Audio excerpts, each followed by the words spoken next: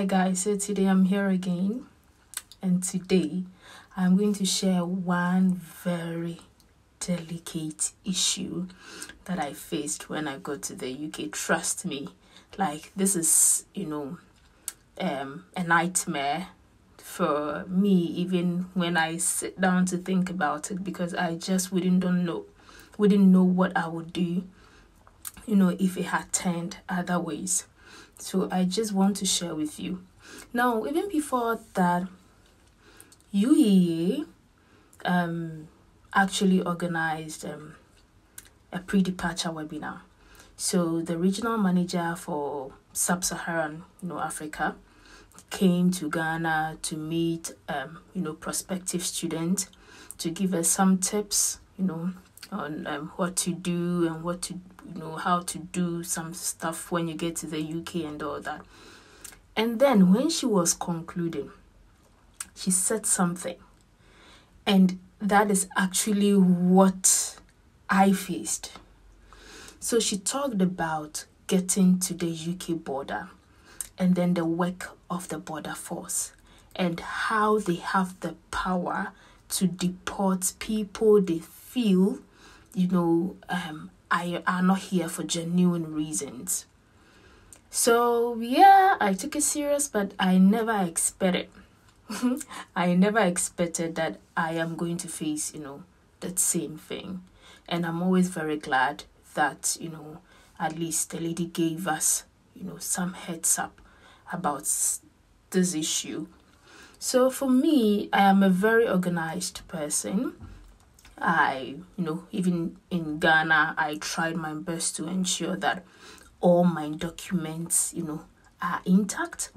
Where I used to live, there was this man who had this print shop. So I went to him. I scanned all my documents into a pen drive, and then I had photocopies of them. So all my documents, I took it there: my passport, my cards, my certificates, my transcript, my letters, receipts, everything. I took it there, I scanned it, and then I put them, the soft copies on a pen drive and even in my email. And then I also got some extra photocopies of them, just so I know that I am fully, prepared when it comes to my document. So when I got back home, I sorted them out. So I had one envelope full of like my original document, that is my certificates, my transcript, my English proficiency test, receipts, Swift advice, everything in one particular envelope. And then another envelope, I had all the photocopies of the originals in another envelope. And then for my third envelope, I had all my visas and immigration documents, like my document checklist, my NHS reference, and all those things. I had all of them in another envelope. So just to ensure that I was well sorted, so I just wrote on all the envelopes. So originals, photocopies, and how do I call it? Visas and immigration. So I think I left Ghana in the evening. That was 10:50 or something, and then I got to Heathrow at 7 a.m. I think there was a bit of delay with the flight, so I got to Heathrow at 7. Trust me, it was quite okay for me on the plane and all that. Now, when I got to Heathrow, after coming out from the plane and all that, we entered the UK border, and there was a long queue. Like Sunday morning, there was a very long queue. So I joined the queue. I realized that the border force were stationed where we have the non-EU countries. Our queue was quite different. So the border forces had their own stations. I think lots of them, about 14 or 15 stations, attending to us. So the queue was just moving. But then I noticed that there were 2 border forces that looks like when people get to them, there is a bit of, delay in there. But then, how do I even care? For me, I have all my documents intact, everything. I have everything ready for them. So, there was this lady who was assigning, go to this one, go there, go here, and all that. Now, it got to my 10, and then I was directed to one of these two guys that, were basically taking their time. How do I care? I have everything ready. So I got there, and then the first thing was, so why are you here in the UK? And then I said that I'm here for school. He asked me the name of the school, told him University of East Anglia. Okay, can I see your passport? I gave him my passport. Can I see your CAS? I took my CAS letter and I gave it to him. Then I just don't know what happened. The next thing was, can I see your document, your certificate? Yeah, sure. So I took my transcript. I gave him, trying to look for my undergrad certificate. I realized it was not in the envelope. Okay. So it looks like he was just waiting on me to, give it to him. Now I went through the thing again. I was not finding it, but I saw the transcripts. I put the transcripts out and I gave it to him. And then he asked me, okay, so where are the certificates? Now, because I was not finding my undergrad certificate, and trust me, the master's program here was based on my undergrad certificate, even though I already had a master's in Ghana. So out of, getting a bit, worried, I just took out my master's certificate that I had, just to let him know that if I don't have my undergrad, I wouldn't be able to do a master's. So I just handed up my master's with the transcript. Just then I realized that he lifted the master's certificate up to the light, just to check the authenticity of the certificate. And then the next question that came is, if you have a master's, what are you coming to do again? Why do you want to read another master's? Okay, so I told him that I'm a teacher in Ghana, or I was a teacher in Ghana, and that for the subjects that I teach, I just wanted to make sure that, I had mastery over all the topics and all that. And one of the topics, we had investment appraisals and all that. So I just wanted to ensure that, I had mastery over that area too. And then it was also for my future, ambitions and all that. Okay, so what school am I coming from, or what school was I teaching in? I mentioned the name of the school, and he asked me if I had a letter from my school. And I said yes. However, the school is not sponsoring me. It is self-sponsored. But still, he wants to see the letter. Okay, so I had a letter from my school to the British High Commissioner. So I just, pulled out the letter, and then I gave it to him. Now, just then, he was just looking at the letter, and then he asked me, do I have any, accommodation here in the UK? And I told him yes, I had already booked for an accommodation. Then he asked me, where? And then I had a letter from my landlord, because I asked her to, they are a couple actually. So I asked her to, I asked them to give me a letter. So they gave me a letter. And then I also printed extra copies of it. So when I got there, they asked for the letter. I just put out the letter and I gave it to him. Then he picked up his phone, dialed the number of the landlord, and then called the landlord. Just then, I was getting a bit worried. Why? Is there anything wrong? Am I being suspected for anything? Or what is happening? So it just gave me some time to just, put myself, together, manage yourself, manage your feelings, because it looks like, I'm just not understanding it. Because I see other people come, when they get to the border forces there, they don't even spend 2 seconds. They just leave. So what is happening to me? Why am I being delayed here? So just then I realized that he tried dialing the landlord's number, and then he asked me for my bank statement. I had my bank statement ready. So I just pulled out my bank statement and then I handed it. Now the next question, do you have the bank app on your phone? And I told him, yes, I had a bank app. Okay, so can you open the bank app? I want to see if the balance of the fees or the balance of your bank statement is in the bank app. Then, I don't know what happened, but when I was in the plane, when we were just about to land, I took out my SIM and then inserted the UK SIM in there because I just wanted to inform my family back home that I had landed. So because I took out my SIM and inserted a new SIM, I didn't have access to the bank app, and even to date, I've not been able to access any of my bank apps here in the UK.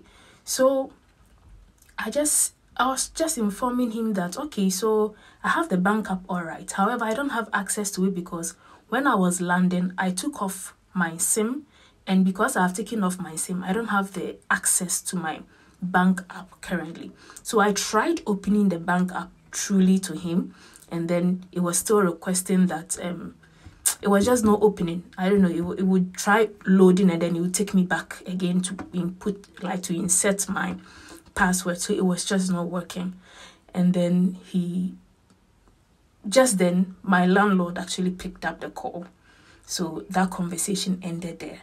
And then he picked up, I heard that he was asking the landlord if truly he's aware that a lady called this and that is taking her property, is coming to, settle in her property and all that. And then my landlord, assured him that, yeah, she is aware, and then I've made payments and all that. Now, he asked of receipts of my fees deposit. Luckily, I had my Swift advice with me, so I took the Swift advice and then I gave it to him. It looks like something was going on. I just didn't know what was going on. And unfortunately, I was still not finding my undergrad certificate. So upon all the information and everything I had given him, he was still not just satisfied. He still was insisting that he wanted to see my undergrad certificate. And I was also quite confused that I know I had packed my items right. So what is happening? I was beginning to, at this time, as I'm speaking to you, I had stood there for more than 30 to 45 minutes. And when I turned back, all those people I was familiar with in the queue had all gone, they've all passed. I checked the time on my phone and I realized that the bus I had booked, the time was far gone. So I was getting so worried. I didn't have anyone who was, coming to meet me at Heathrow, or anyone who was coming to direct me as to what to do. I was just alone. I was quite getting confused. I don't know what to do. So I was just there, and then he was telling me to look for it. Otherwise, he's not giving me, the chance to go. And I was trying to explain to him that I had it. I just don't know how the thing is, not part of my documents right now, and that if I didn't have an undergrad certificate, I wouldn't have a master. I wouldn't be able to even do a master's in the first place. So I just don't know. But I even have a copy, I have a soft copy of it. So if he wants me to show him the soft copy, I showed him the soft copy, and then he was still shaking his head. Now, the funny thing here is it funny or unfortunate? Even when I was in the queue, the other border force, I told you there are two men that I saw them to, be quite strict. The other one was speaking to one guy, and he had been speaking to this guy even before it got to my turn. And the funny thing is, when the guy gives him any of, his documents or anything, he lifts it up to the light and then he will shake his head. Then he gives it back to the guy. Then the guy will say something, then he will still shake his head. It looks like he's just not taking anything the guy was saying. So I was just, getting a bit worried that, why? Is it something is something going on with me, or what is it? Because I see people get to the, other border forces and then they just, 2 seconds, 3 seconds, like they wish them well and then they leave and all that. So what is happening to me? I was so devastated. Just then, I just thought that, oh, okay, why don't I go through the other documents that I have again? Like, I had 3 envelopes. Like I told you, I had my originals, my photocopies, and then the visa and immigrations. So just then it occurred to me that why don't I go through the other 2 documents, like the other 2, because for the originals, I had gone through them so many times and I was still not finding it. But when I just brushed through the others and I didn't find it, I was like, maybe I may have left it at home or something. But I was very sure that I had packed everything, guys. Like, I was so perfect in my packing. I knew that I just couldn't leave it. I just don't know what happened. Like, is someone setting me up or what? So then it still occurred to me that I have to check. I took the other 2, started going through them one by one, one by one, one by one. And voila, this was the certificate in there.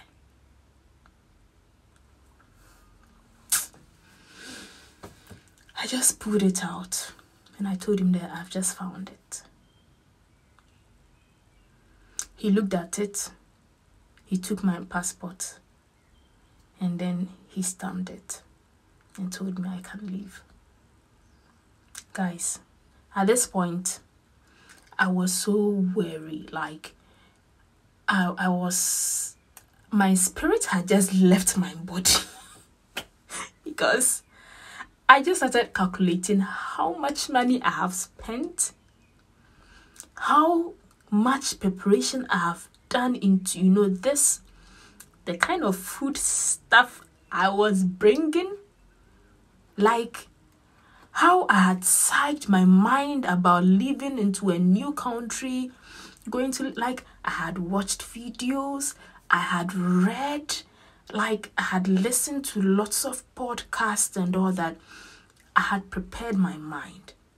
And then I got to the airport and, things started, going some way.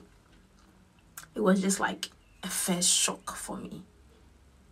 So even when he told me to leave, I was so confused. Like, where am I going now?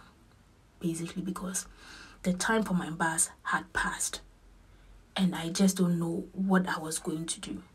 Like, no one is there to come and meet me. I don't know anybody here. Like, I am just alone. So just when I went, to pick my luggage and all that, one man approached me and was like, you see that weather officer? Don't mind him. Last time he did same thing to me, if not for the fact that I have very good records here in the UK. I think they would have deported me because of him. But then, just be free, just take it out, like, just don't be worried or don't be afraid. You are in a very good place and all that. So that was some sort of like a reassurance to me that, it's just one of it. You see, guys, me, all the time I say that what someone would do and may work for them, only me, maybe I would try it and it would not work for me. So I was very, very careful in putting my documents together.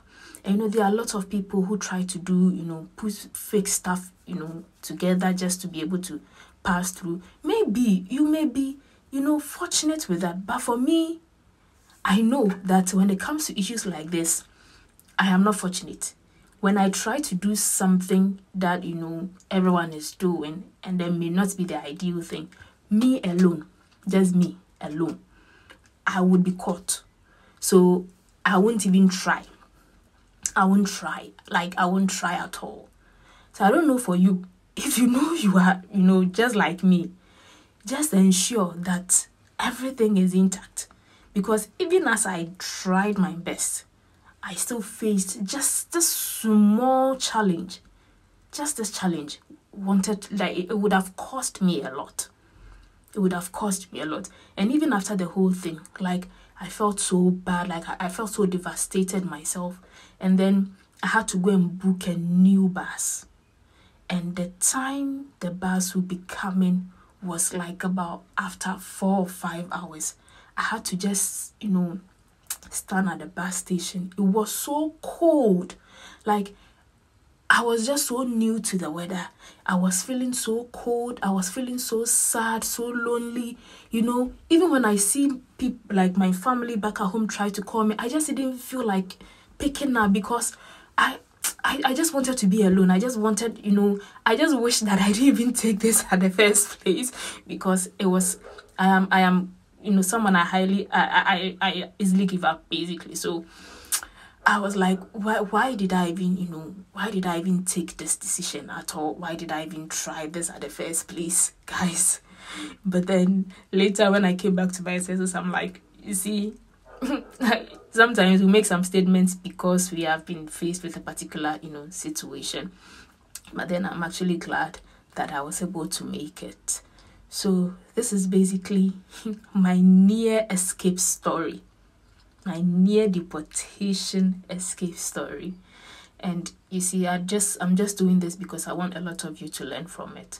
That yes, some people may get through it, but maybe you may not get through it. So just make sure that you are doing things right, and then you are taking yourself out of trouble, because after spending so much money, you wouldn't want to get here and then be taken back again. All right, so I'll end it here and see you another time. Bye.